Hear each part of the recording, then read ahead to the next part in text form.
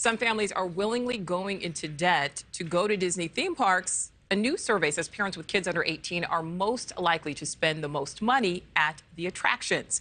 According to Mouse Hacking, this year the average cost of a Disney World vacation for a family of four was more than $5,700, or approximately $287 per person per night. All right, let's bring in Jackie Steele. She's a writer at magicguides.com. Jackie, thank you so much for being with us. Why would someone willingly go into debt to go to Disney World? You know, I think it's a matter of this is a rite of passage for a lot of people. Disney World, we've been led to believe from Super Bowl commercials to just general pop culture, it's something that every child needs to do at one point. And prices have been getting higher over the past few years. And I think it's no surprise that when prices everywhere are getting a lot higher, then, folks are going to probably have to go into debt to make that happen.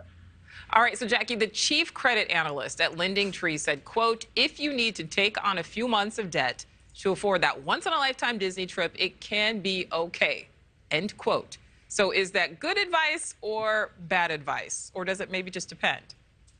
Yeah, I think it depends. I mean, it's just like any level of financial advice you're going to get for anything. For some people, the answer is we just want to buy a used car so we don't have a car payment. For some people, they want the new car, so they're going to either lease it or buy it. I think it's the same for Disney. I think what we've been seeing more than anything is that rather than going back year after year after year, some folks are maybe deciding that this is going to be a once-in-a-lifetime trip, or maybe it's once every couple of years.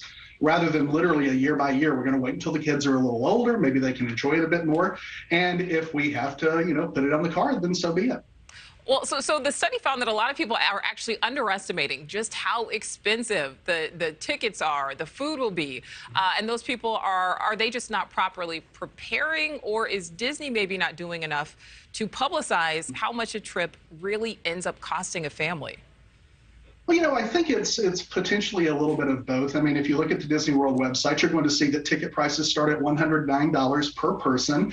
Now, that's for ages 10 and up. A 10-year-old is an adult in the eyes of Disney. That $109 is for about 20 days out of the year, and it's for only one theme park, Animal Kingdom. If you want to go to Magic Kingdom, if you want to go during Christmas week, for instance, you're probably going to be finding higher prices. We've done some analysis on magicguides.com. We figured out that about 72 to 73% of the days during the year start at $144 and go up depending on which theme park you get. And the only way you really get any break on that is if you do a multi-day ticket, so your ticket prices are a little bit cheaper day by day.